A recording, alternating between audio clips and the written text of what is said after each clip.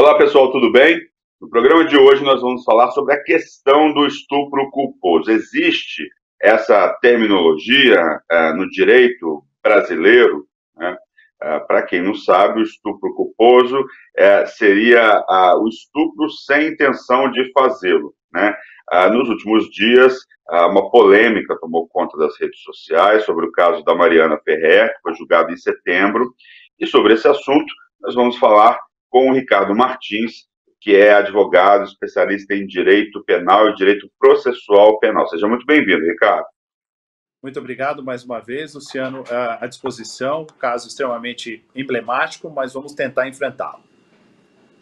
Então, todo mundo veio falando dessa história do estupro culposo, que isso estaria na sentença, mas as pessoas não leram a sentença, e aí existe aí vamos dizer assim, uma certa confusão em relação a essa questão. Explica para a gente, Ricardo. Exatamente, Luciano. Esse foi o maior problema, né? Essa questão do estupro culposo não está na sentença e nas manifestações do processo. Na verdade, isso foi uma chamada de um outro canal de comunicação. Ele quis chamar a atenção pelo que aconteceu na audiência e ele colocou a terminologia estupro culposo. Porque, na verdade, Luciano, não existe estupro culposo no nosso ordenamento jurídico. E, na verdade, vamos tentar destrinchar e explicar isso de uma forma menos técnica. O que acontece? O crime doloso, para nós, no direito penal, é aquele crime intencional, no qual a pessoa tem a intenção de praticar o crime. E, na verdade, o crime culposo é aquele crime que a pessoa, na verdade, ela praticou o crime por negligência, imprudência ou imperícia, tá certo? Na verdade, ela praticou o crime por falta de cuidado, entendeu, Luciano? Então, na verdade, quando a gente fala de crime contra a dignidade sexual, não existe crime contra a dignidade sexual na modalidade culposa, né? Isso é o que nós chamamos de elemento do crime, o elemento subjetivo do crime, tá? O elemento subjetivo dos crimes contra a dignidade sexual é justamente o dolo, ou seja, a intenção que a pessoa tem de praticar o crime. Então, o que nós já temos que abrir a nossa conversa, já esclarecendo, que na verdade essa questão do estupro culposo foi uma chamada midiática de um outro canal de comunicação. Se eles queriam chamar a atenção, eles conseguiram chamar a atenção realmente. Mas, na verdade, não que isso constasse da sentença ou das manifestações processuais, entendeu, Luciano? Pois é, e aí a gente vai numa outra questão que foi a maneira como a vítima foi tratada, né? Todo mundo viu o vídeo, enfim, quem não viu deveria ir buscar na internet para dar uma olhada. Existe essa questão de como ela foi tratada durante a audiência pelo advogado de acusação. Uma conduta, vamos dizer assim, bastante incomum, né? Que revitimizou ali a vítima. Como é que você vê esse comportamento ali do advogado e o juiz não intervindo nesse caso? Eu assistindo o vídeo também, Luciano, eu cheguei à seguinte conclusão. Eu percebi que quando a audiência começou, a moça já não estava bem emocionalmente. Na minha opinião, eu creio que aquela audiência nem deveria ter prosseguido. Na verdade, ela deveria ter sido interrompida, porque a moça estava bem abalada com a situação. E, na verdade, o juiz resolveu dar continuidade à audiência mesmo dessa forma, o que acabou gerando uma série de erros dos diversos profissionais que estavam ali naquela audiência, pelo menos do meu ponto de vista, Luciano. É lógico que nós não estávamos participando efetivamente da audiência, mas a gente consegue perceber algumas coisas lá que não foram bacanas, não foram legais. E realmente, o juiz de direito ali, ao perceber a forma que as perguntas estavam sendo colocadas para a vítima, realmente foi uma forma de revitimá-la, realmente. Por quê?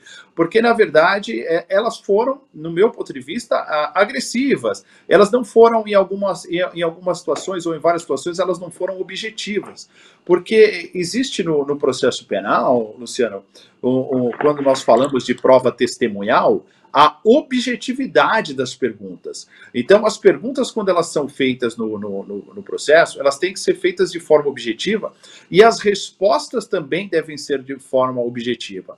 E quando o juiz de direito percebeu que isso não estava acontecendo, nem as perguntas e nem as respostas estavam sendo feitas de forma objetiva, na minha opinião, ele deveria ter repreendido o advogado, ter melhor orientado a vítima, ou até mesmo, se fosse o caso, interromper a audiência, Luciano, mas não deixar acontecer da forma que aconteceu, porque realmente ela acabou sendo vítima duas vezes. Acabou, pelo que eu percebi, sendo vítima até de ofensas na própria audiência. E essa não é a finalidade do processo penal, Luciano. A finalidade do processo penal é de acolher as pessoas. Ali é um momento de pacificação social e não de se criar mais confusão. Porque eu sempre costumo dizer para os meus alunos, nós, operadores do direito, nós somos pacificadores sociais. E parece que essa pacificação social não ocorreu nessa audiência, Luciano.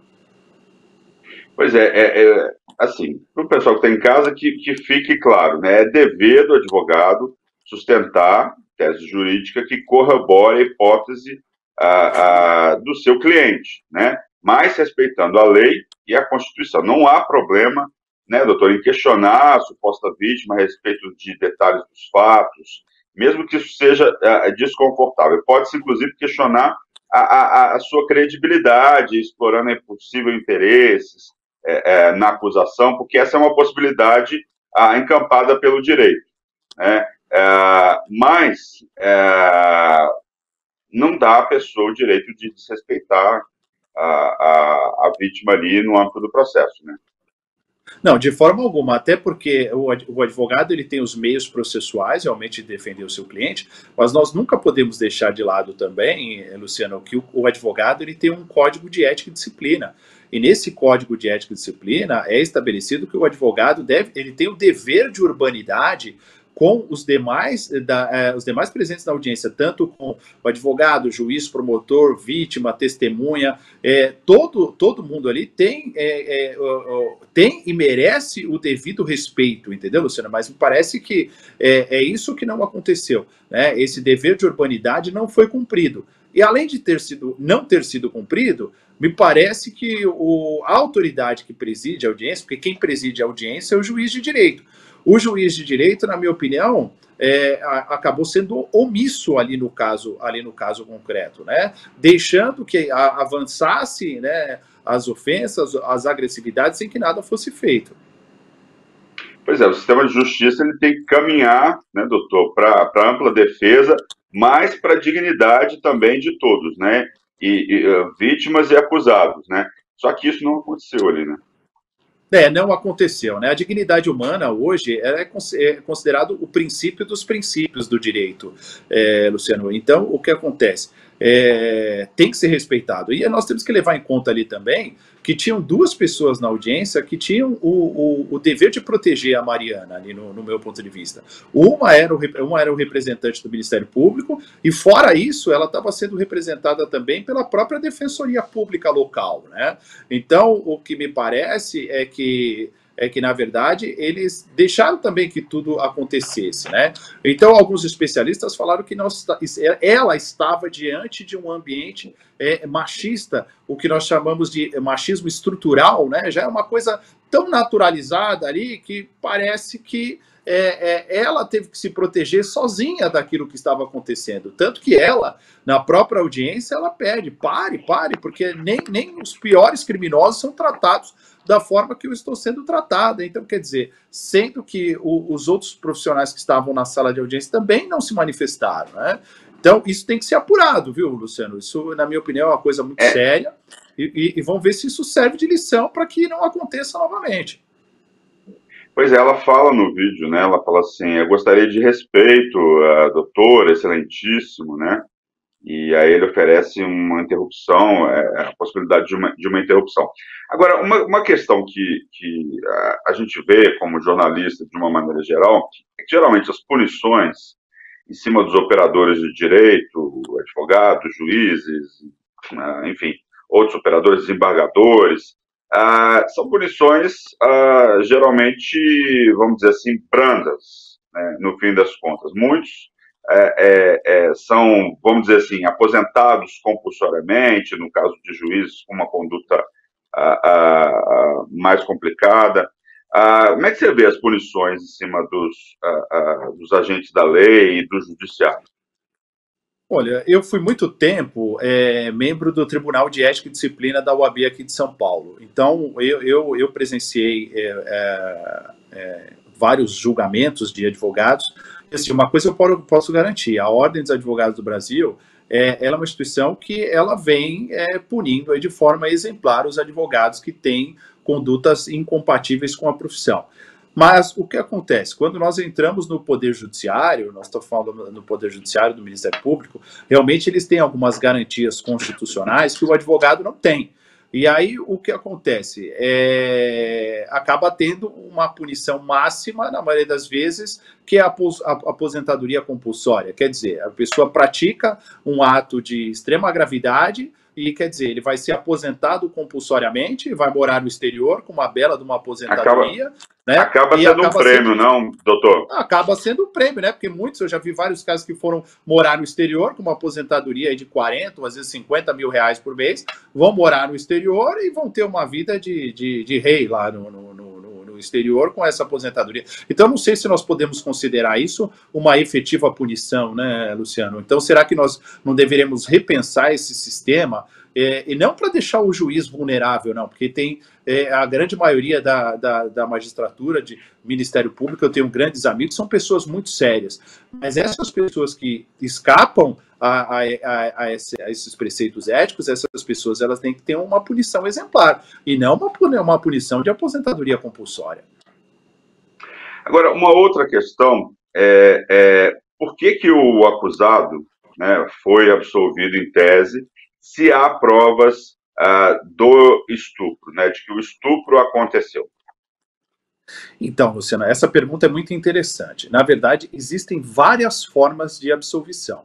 Na verdade, ele não foi absolvido por ficar comprovado que ele não praticou o estupro. É isso que eu quero deixar muito claro. Ele foi absolvido porque, no entendimento do juiz, não existia prova de que ele teria praticado o crime de estupro. Até porque existe uma grande discussão no decorrer da audiência se ela estaria ou não embriagada ou sob o efeito de qualquer tipo de entorpecente. Por que eu falo isso? Porque o rapaz ele foi denunciado pela prática não do estupro comum, do 213. Ele foi denunciado na prática do estupro de vulnerável.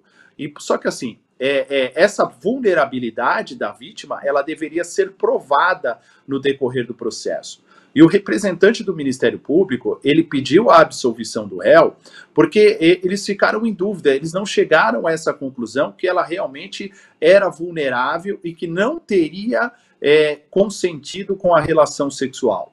Então, o juiz absolveu por insuficiência probatória, é isso que eu quero deixar muito claro.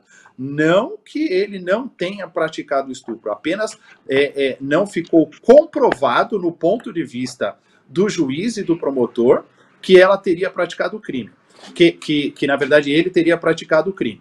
Uma questão muito interessante também, Luciano, que deve ser destacada, é o seguinte: de acordo com o artigo 385 do Código de Processo Penal, existe uma grande discussão se o promotor, que é o dono da ação penal pública, se quando ele pede a absolvição de alguém, se o juiz poderia condená-la ou não. Tá certo? Existe uma tendência hoje no seguinte sentido: se o próprio dono da ação penal, que é o Ministério Público, pede a absolvição, então que o juiz ficaria vinculado a esta absolvição, tá certo? Então esta é a grande discussão também da parte técnica no processo. Pois é, e aí ficou para todo mundo, nas redes sociais, né? Ficou essa história do estupro culposo. Eu vi vários posts aí nas redes sociais. Nessa hora houve aí um clamor do público, né? Mas é preciso chamar para a questão da racionalidade, e muitas vezes o processo judicial, né, as pessoas não entendem ele os trâmites dele, não entendem os ritos dele, muitas vezes como acontece com o legislativo, né, que as pessoas acham que o papel, por exemplo, do deputado ou do vereador é parecido com do governador, do prefeito, né? É preciso explicar todo o rito processual e toda a forma como foi considerada a sentença. É possível recurso, Ricardo, em relação a essa questão? É possível pedir a anulação do julgamento diante da conduta aí do advogado de acusação e também do juiz? É possível recurso sim, Luciano, e parece que já até foi interposto o recurso. Agora vamos acompanhar para saber se esse julgamento vai ser anulado ou se a sentença será reformada, mas nós esbarramos numa situação complexa, como eu te falei. Será que a sentença poderia ser reformada quando o próprio promotor de justiça pediu a absolvição no caso concreto? O que eu quero que você entenda, Luciano, é o seguinte: eu trabalho há muitos anos com direito criminal e já atuei e atuo em vários processos que envolvem crimes contra a dignidade sexual. Eu quero que você entenda que, na prática, Luciano, é muito difícil a apuração desse tipo de crime, porque muitas vezes fica a palavra da vítima contra a palavra do réu. E fica muito difícil, às vezes, a colheita de outras provas. Então, quer dizer, fica uma situação de um sujeito acusado de a prática de um crime sexual e uma pessoa que está fazendo esta acusação. O juiz ele vai ter que fazer o sopesamento de valores, de provas ali no caso concreto, analisando todo o conjunto probatório, Luciano, para chegar à conclusão se houve ou não a prática do crime de estupro. Porque nesse caso, Luciano, o que nós falamos da verdade real, qual foi a verdade real? Né? O juiz estava lá? O advogado estava lá? O promotor estava lá, o defensor não, ninguém estava lá. Nós trabalhamos com um conjunto probatório, nós somos técnicos da área jurídica. Mas eu quero que vocês entendam que, na verdade, a tarefa de se apurar um crime sexual não é uma tarefa simples, é uma tarefa muito complicada. Pois é, Ricardo, a gente teve um outro exemplo aqui nos últimos dias, que também chegou à mídia, que foi o exemplo do caso do jogador de futebol Robinho, né?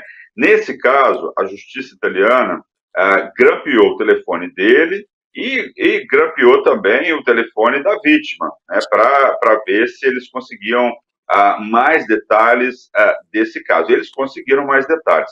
A justiça brasileira faz isso também, né? Não era o caso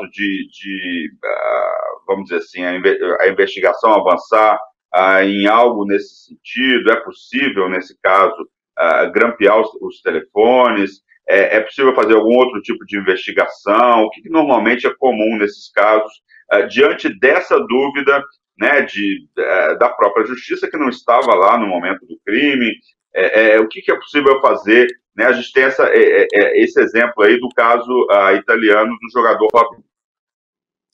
Sim, exatamente. Eu acho que quanto melhor a investigação, maior segurança terá o juiz para poder condenar ou para poder absolver no caso concreto.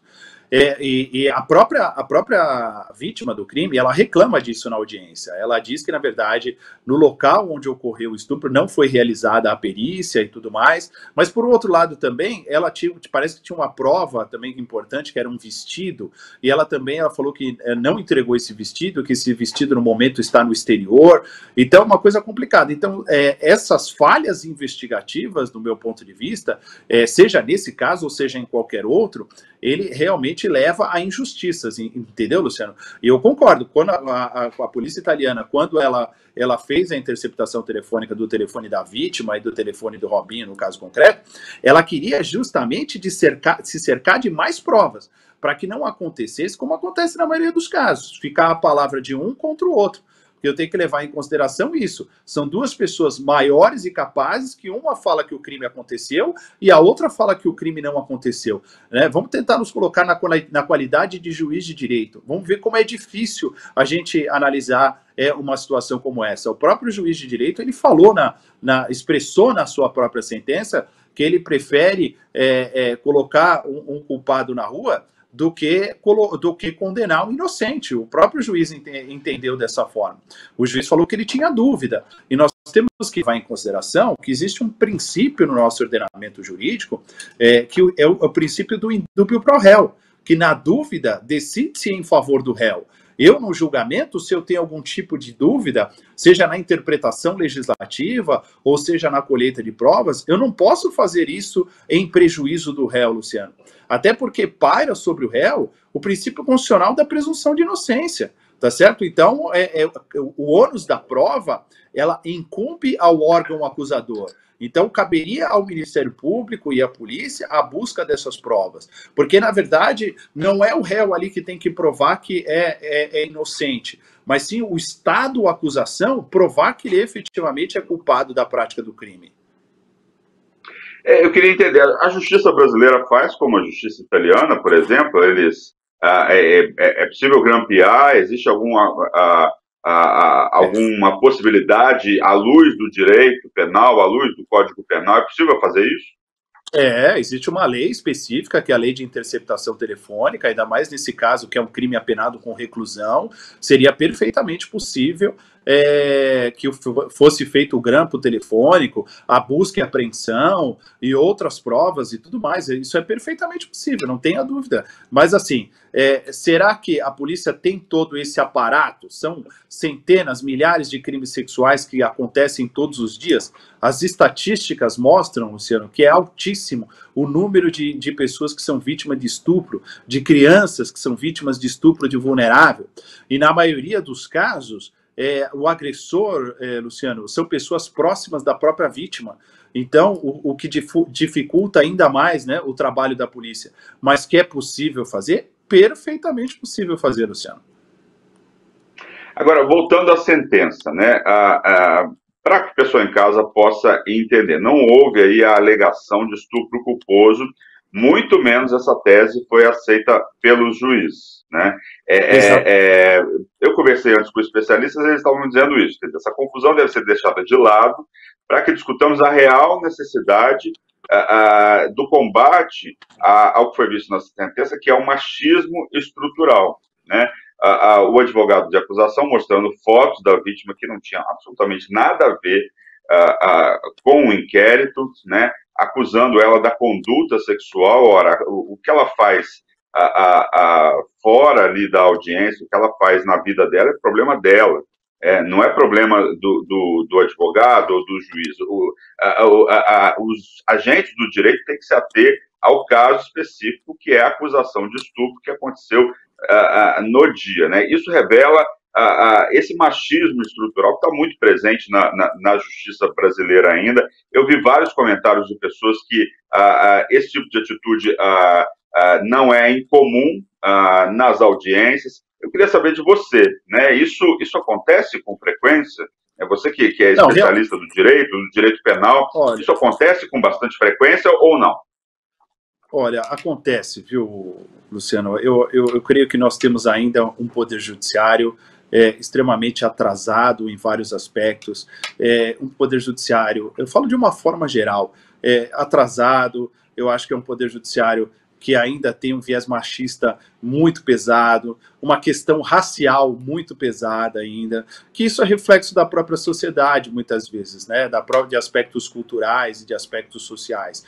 Então, eu entendo que o Poder Judiciário ele deve evoluir. Será que nós, numa situação como essa, Luciano, será que talvez não seria recomendável que sempre que a mulher for a vítima do crime de estupro, será que não seria interessante que ela fosse acompanhada por profissionais, mulheres também? Será que não seria interessante nós passarmos a pensar sobre isso para tentar mudar esse viés? Porque uma coisa é você perguntar a respeito de um crime desse para um homem, uma coisa é você perguntar isso para uma mulher. Você vê como ela enxerga totalmente essa situação, enxerga totalmente diferente essa situação.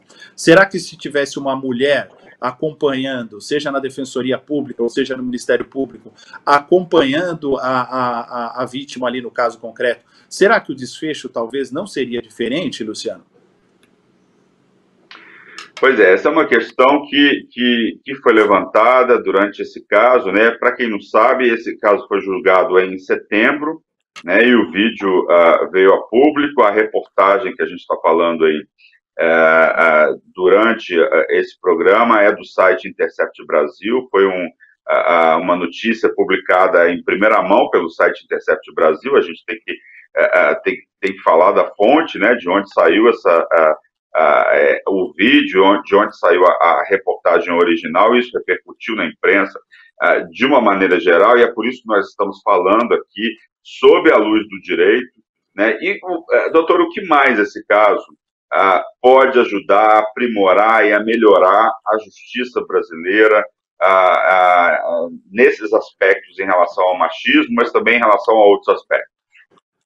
Então, eu creio que essa questão ela tem que começar a ser debatida cada vez mais nos bancos acadêmicos. Essa questão da violência doméstica, essa questão do racismo, essa questão do machismo, isso é uma coisa que tem que ser discutido lá atrás, lá nas faculdades de Direito, para que, na verdade, isso venha a ser mudado, ser alterado. Porque se nós continuarmos com o mesmo sistema de treinamento dos técnicos da área jurídica, da mesma forma que nós continuamos fazendo, sem o debate político, sem o debate a respeito de todas essas questões sociais, eu acho que dificilmente isso vai ser alterado. E uma coisa que também pode talvez servir de exemplo para outros profissionais também, é que realmente os profissionais que se excederam, ou até mesmo os profissionais que foram omissos, no caso concreto ou em outro caso, que eles sejam efetivamente punidos, né? Para que as pessoas repensem as suas atitudes. Porque o Poder Judiciário não pode continuar da mesma forma que ele porque isso não é fazer justiça, Luciano. Justiça é muito mais do que isso, né? Nós esbarramos aí no campo da filosofia, e justiça não é isso, não é só aplicar apenas a letra fria da lei. Nós temos que sempre lembrar, Luciano, que quem está atrás de tudo isso é um ser humano. Quem está sendo julgado é um ser humano. Quem é vítima do crime é um ser humano. Então, na verdade, essas pessoas têm que ser tratadas de forma digna. Essas pessoas têm que ser tratadas de forma respeitosa, conforme estabelece a própria Constituição. Então, o que eu peço que tenha que ser respeitado na prática é a Constituição Federal, é a dignidade da pessoa humana. As coisas não podem continuar da mesma forma, Luciano. Então, estamos quase terminando o programa, doutor Ricardo. Então, deixar esse espaço para o senhor, as conclusões em relação a essa questão. Quer dizer, o que pode acontecer com o advogado, com o juiz, eles podem ser suspensos, e o alerta mesmo para as pessoas e para os profissionais da área do direito em relação a essa questão e em relação à discussão do machismo estrutural. Então, a primeira coisa que eu digo é o seguinte: vamos acompanhar, né, o procedimento administrativo disciplinar desses profissionais, seja na UAB, seja no Conselho Nacional de Justiça, Conselho Nacional do Ministério Público, até uma questão do defensor público que estava acompanhando a Mariana. Vamos acompanhar a atitude deles, a defesa deles no processo administrativo. Eles também têm o direito à ampla defesa e ao contraditório também, mas nós esperamos que, na verdade, alguma resposta seja dada, porque a sociedade ela não aguenta mais. E eu fico só imaginando, Luciano, o que não acontecia quando as audiências não eram gravadas. Porque agora nós estamos tendo oportunidade de ter acesso a essas informações, porque as audiências são gravadas, a publicidade está sendo dada. Imagina o que não acontecia, Luciano, antes dessas gravações. É isso que me deixa indignado. Tá? Então, o que eu clamo é por um processo penal mais humano, é por um processo penal mais justo, tá? Um processo penal que respeite a dignidade da pessoa humana. Esse é o meu recado. E que mude, que as faculdades de direito mudem, que o Poder Judiciário mude, o Ministério Público mude, e não fique fechado nessa casta, porque nós estamos vivendo numa outra realidade, Luciano. Tá certo, doutor Ricardo Martins, advogado especializado em direito penal e direito processual penal. Muito obrigado pela sua participação e pelos esclarecimentos sobre esse caso aqui no Alesp Conecta. Eu que agradeço. Até a próxima. Bem, e o programa de hoje fica por aqui. Lembrando que você pode assistir esse e outros programas da Rede Alesp no nosso canal no YouTube. É só digitar Rede Alesp. Nós voltamos num próximo programa discutindo um outro assunto de relevância para a sociedade. Obrigado pela audiência. Tchau.